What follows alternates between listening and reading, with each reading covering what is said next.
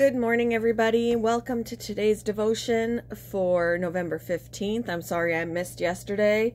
Something was going on that prevented me from doing it. Something was going on. I don't remember sadly, I don't even remember what it was. What was going on? I don't recall. Anyway, something was going on and I couldn't record. But yeah, so today's devotion is titled One Thing Needed, and the Bible reading is from Luke chapter 10, verses 38 to 42.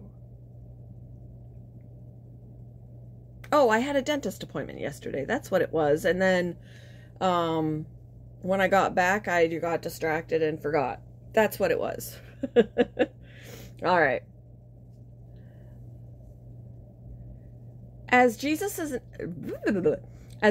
and his disciples were on their way, he came to a village where a woman named Martha opened her home to him.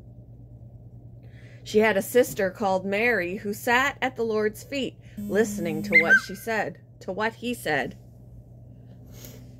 But Martha was distracted by all the preparations that had to be made.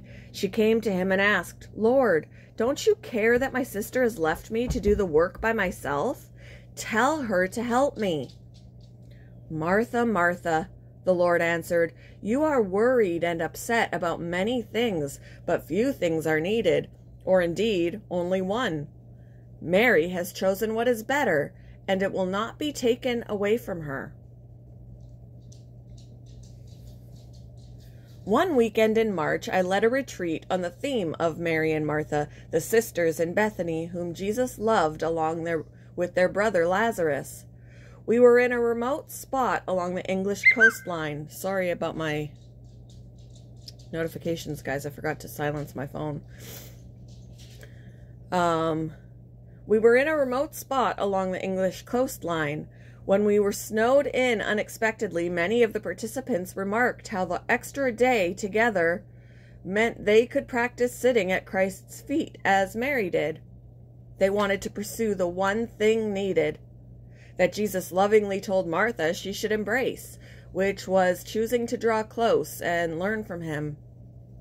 When Jesus visited the home of Martha, Mary, and Lazarus, Martha wouldn't have known he was coming in advance, so we can understand how she could have been upset with Mary for not helping with the preparations to feed him and his friends. But she lost sight of what really mattered, receiving from Jesus as she learned from him. Christ wasn't scolding her for wanting to serve him, but rather reminding her that she was missing the most important thing. When interruptions make us irritable or we feel overwhelmed about the many things we want to accomplish, we can stop and remind ourselves what really matters in life. As we slow ourselves down, picturing ourselves sitting at the feet of Jesus, we can ask him to fill us with his love and life. We can revel in being his beloved disciple. What distractions keep you from receiving from Jesus? And how can you sit at his feet today?